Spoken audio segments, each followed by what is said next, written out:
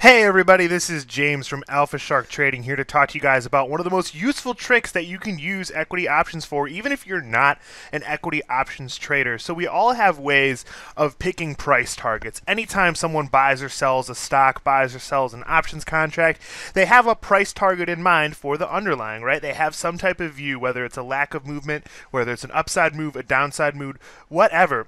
The point is, they're using some method, technical, fundamental, to figure out where they think the stock can go. Now, for me, this has nothing to do with charts. It all has to do with the prices of equity options in real time as they trade.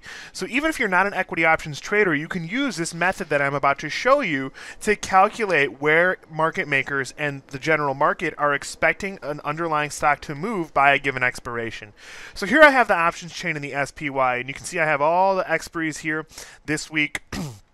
All of the weeklies, the serials, the minis. So all I need to do to figure out where I'm going to place a target at, or where I have an expectation for a stock to move by a certain time, is look at the options market in that expiration. So let's say I wanted to get an idea of where I think the SPY can move by tomorrow. Well, I'd look at the options that expire in tomorrow's expiration. You see these are 1 day away. And I would look at the price of the at-the-money straddle. At 208.86, I want to look at the 209 straddles. Those are the closest to the money. And what do we see? They're trading at $1.30.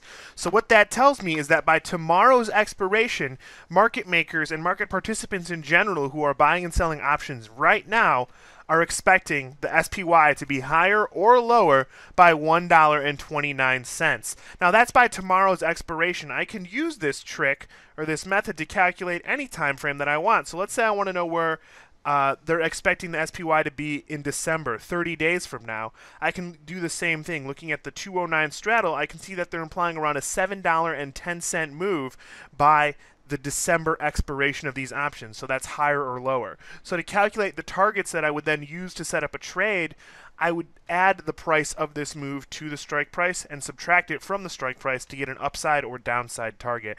And this is one of the most useful things that you can use equity options for, even if you're not going to actually trade the underlying option. This is how I pick targets. This is how I measure out my expectations. And it's one of the most useful things that equity options can provide a retail trader. And it's really, really easy to figure out. And I can figure it out not only in stock and ETFs, but in any future that has options as well. So if I want to look at the E-mini 500 or S&P 500 futures, I can do that because they have options as well.